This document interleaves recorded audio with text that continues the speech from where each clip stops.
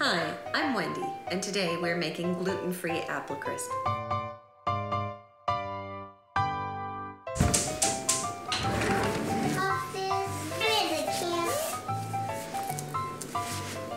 First, I'm going to preheat the oven to 350 degrees Fahrenheit.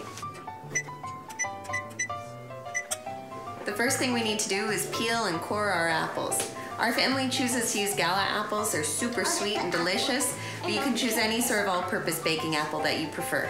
Can I have some skin? Mm-hmm. I get this apple. This one is for me. All right,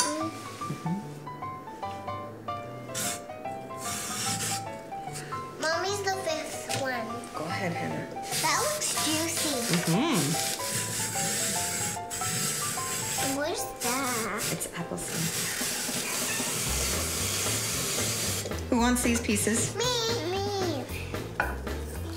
Why are you cutting the apple up? So that it's a nice bite size for us. I'm cutting it into quarters. Oh. I know a song about love. You do? There's more to you than love. I forget the rest. Oh. To make the gluten-free crisp, I have a mixture of my own flours. What I do is I put in a completely separate sealed container, I mix 1 1/4 cups of brown rice flour, 1 1/4 cups of white rice flour, 1 cup of tapioca starch, 1 cup of sweet rice flour, and 2 teaspoons of xanthan gum. And if I can give you any hint at all about any gluten-free baking, do not spill the xanthan gum. You will never get that mess cleaned up. It's the slipperiest stuff in the world. So in this container here, I have 1/2 cup of my gluten-free flour mixture. Xanthan gum makes the flours a little bit more stretchy, a little bit more like a regular gluten flour. Okay. I have 1/2 cup of gluten-free oats. Then I could do that. I have 2/3 of a cup of brown sugar, 3/4 of a teaspoon of ground cinnamon. Now, normally the recipe would call for 3/4 of a teaspoon of nutmeg. When you grate your own, it has a much more potent flavor, and it's not as easy to measure. So I just go for it and measure until I think it's enough. And I've used about that much. You want to smell it? Yeah. Okay. I'm going to mix it with my hands until it clumps up into the size of little peas. Flour and water make your hands all crumply. Mm-hmm. Where did you learn that? Sticky. My Little Pony. Oh. You can mix it around. Ah!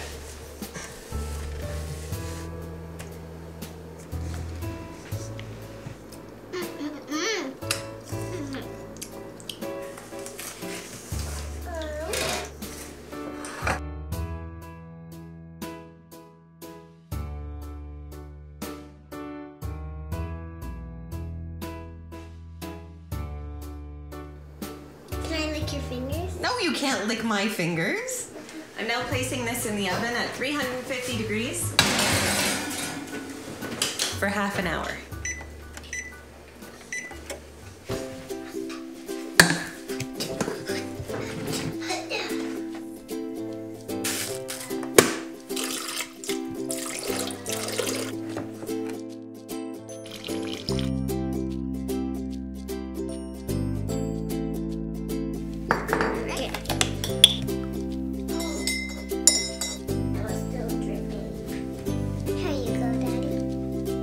Thank you. You're welcome.